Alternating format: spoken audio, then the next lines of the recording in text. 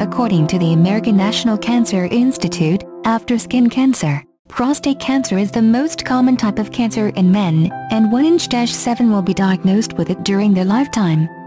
This is quite the troubling statistic, especially since many men still don't even know where in their body the prostate is. As prostate cancer can be hard to discover from a lack of symptoms, it is important to recognize the risk factors. If you believe you are at risk for prostate cancer, talk to your doctor about being tested. Masturbation habit.